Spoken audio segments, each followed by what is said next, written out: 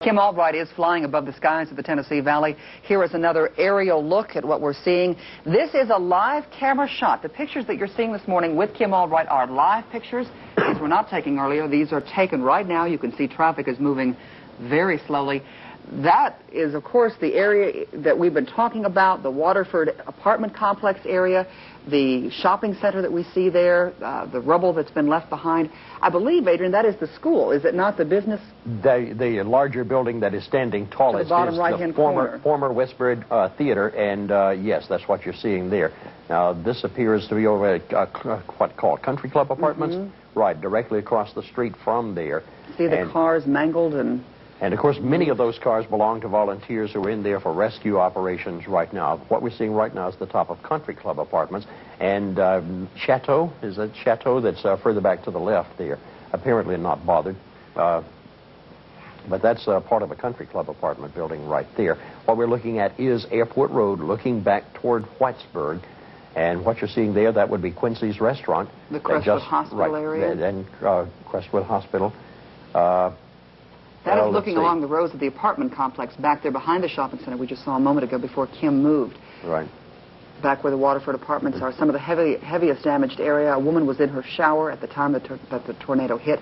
19 confirmed fatalities at this time. Those numbers could go higher. Humana Hospital took in at least 80 people throughout the night. Injuries, serious injuries, minor injuries, cuts, bruises, shock. Small children, adults. We had one confirmed fatality at Humana, which was an adult male, 32 years old. Those numbers are just now coming in. You know, it's so hard to say. You have friends and you have family that are in the area. The phone lines were hard to get through last night. They're opening up slowly again this morning. Many areas of town still without power, still without utilities. We talked with Craig Beasley earlier this morning with TVA. He had mentioned that TVA is bringing in linesmen from Mississippi and Tennessee to help restore power. They had 161,000 watt lines that were down, which means that they cannot give power to Huntsville Utilities. And without the power supply to them, Huntsville Utilities cannot get all that power back restored. But Huntsville Utilities is working very hard with TVA to get the power restored. It will be months, possibly years, before some of these communities will be built back up and look the way they looked before yesterday afternoon at 4:30. Much of the Airport Road area looks like a war zone, and that's where Don Phelps joins us live. Don, do you see much activity there tonight? Not too much tonight, Heather. The operations that have been going on here around the clock for better than 24 hours have now ceased. As you can imagine, these workers were worn out. They have worked at a fever pitch around the clock trying to rescue people from the debris here at the Westbury Shopping Center and what was in back of me, the old Gold Bro store. As you can imagine, also tonight, the temperature has dropped. It is bitterly cold out here tonight. This is not a place to have rescue operations taking place, to have people out here working in this kind of environment. As you said at the top of the newscast, it looks much like a war zone. I couldn't help but, as I drove in tonight, just thinking about the scenes that we had seen from Germany and other places in Europe during World War II that were bombed out. And, of course, it will take quite a while to reconstruct all this, to clean up the rubble here. It will be weeks and even possibly months to come. But this wasn't the only hard area hit. The Jones Valley area was also hard hit by this twister. The twister hit first here and then moved off to my east up here and then into Jones Valley. And as Beverly Taylor reports, that neighborhood is now on the road to recovery.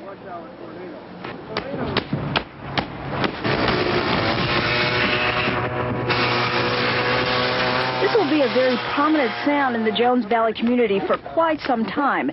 This once attractive neighborhood is now a disaster area. I'm so glad I kind of saw what happened last night. It's okay or not? I couldn't have tasted it this morning. That's true. Take it out. Not seen it last night. Yeah, but I knew it was all. Yeah. Yeah, I bought a tennis racket yesterday. Oh, did you? It's okay.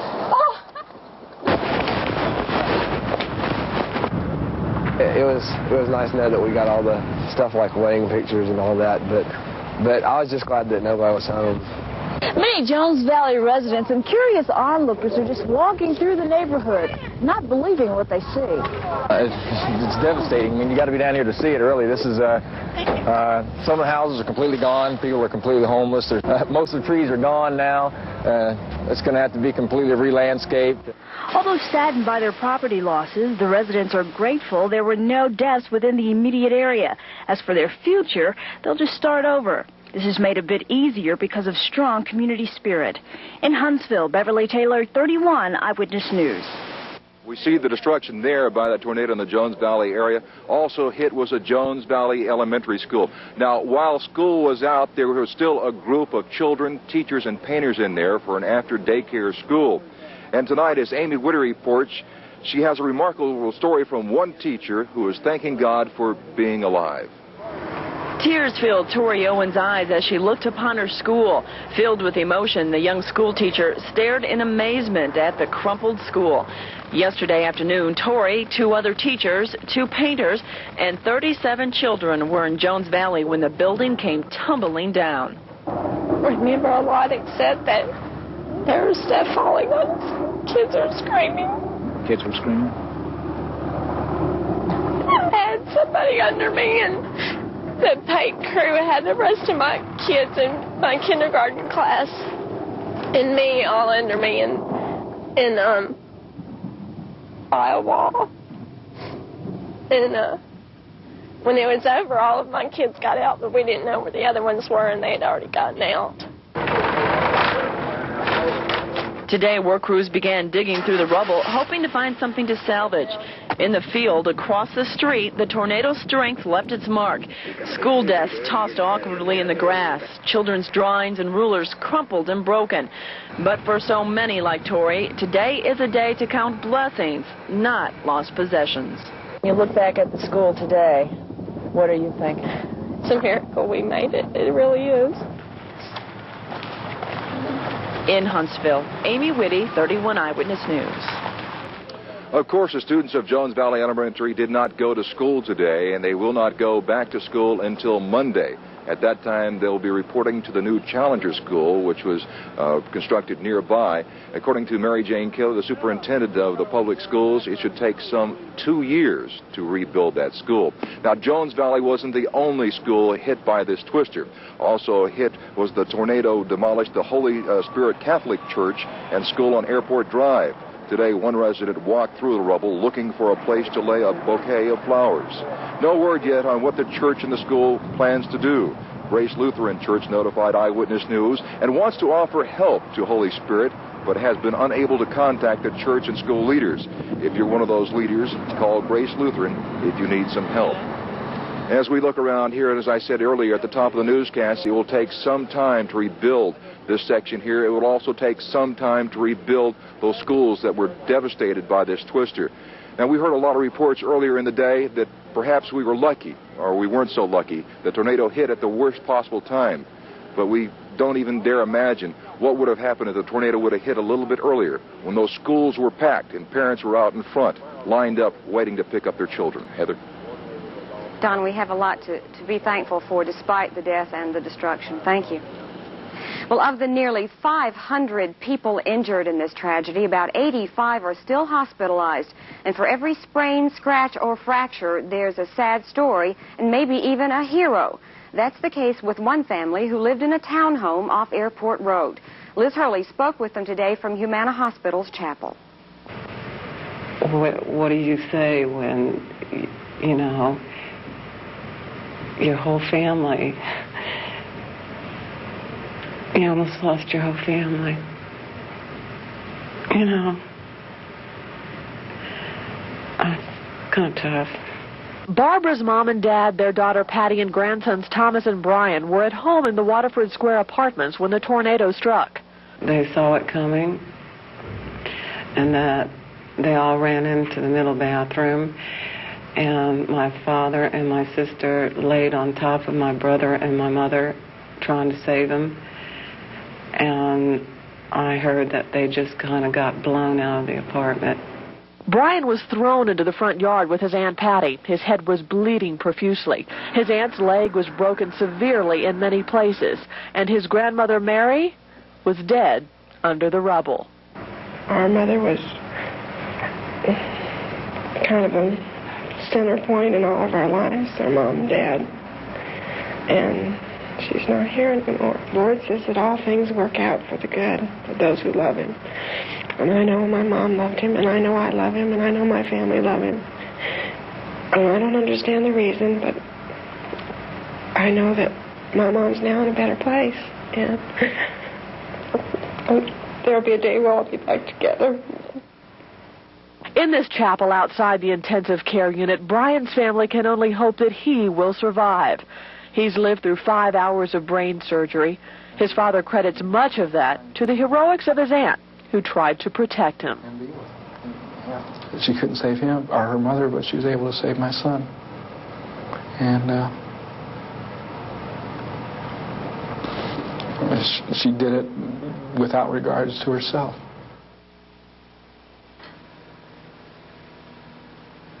There were hundreds of heroes in this disaster, including the doctors and nurses and medical personnel who worked in less than optimum conditions, saving lives. Those at Crestwood were merely a MASH unit, stitching up the injured by flashlight. Another precious byproduct of the tornado, long lines of blood donors at the American Red Cross building on Washington Street. With the holidays just around the corner, the Red Cross needed the extra donors anyway, but one man lamented the lack of blood before the tornado. I give blood pretty regular, and I think everybody should. You know, it's a year-round thing for people, and it ought not be an emergency situation that makes people come down, because the Red Cross, you know, they're understaffed, and it's hard for them to handle so many people at once. The Emergency Management Agency was here and assured us that state help was on the way. There are people in need here.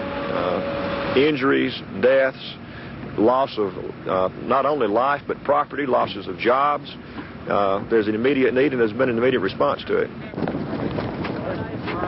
And help is apparently on the way from Montgomery as Huntsville's Mayor, Steve Hettinger, marches off to see what the deadly twister has done to his city.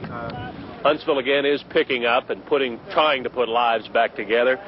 We've got to have money, though. We've got to have state money. We've got to have federal money to assist. And Governor Guy Huntweir is going to be here tomorrow to assess the situation. I don't see how anyone can argue it, though. It's just utter devastation here.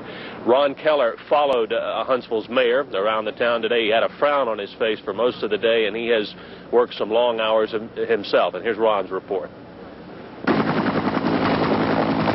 Just after 9 this morning, Huntsville Mayor Steve Hettinger, Madison County Commission President Mike Gillespie, and a handful of other city leaders took to the sky.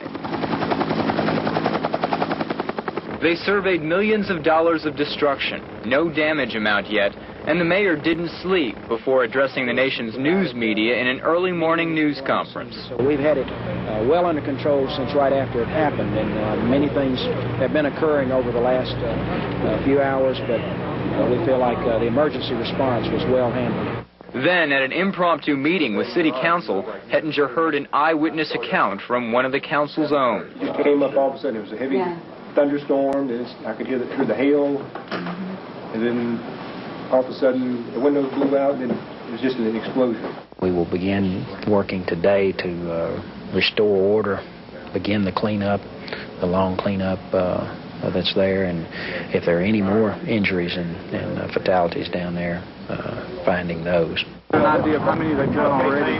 Hettinger declared a state of emergency in Huntsville, but before even boarding the chopper, the mayor had a response from Governor Guy Hunt. The governor already has a declaration in hand awaiting arrival of this from the local government. It has to be received before he can do that, of course, and I'm sure that by now he's already put his name on that. The answer a fast-moving mayor had waited for. In Huntsville, Ron Keller, 31 Eyewitness News. Now, we're not just thinking about southeast Huntsville. This same storm moved through the rural parts of Madison County and Gurley. It blew apart a county shed. Several homes also took a beating. Tim Hall was there.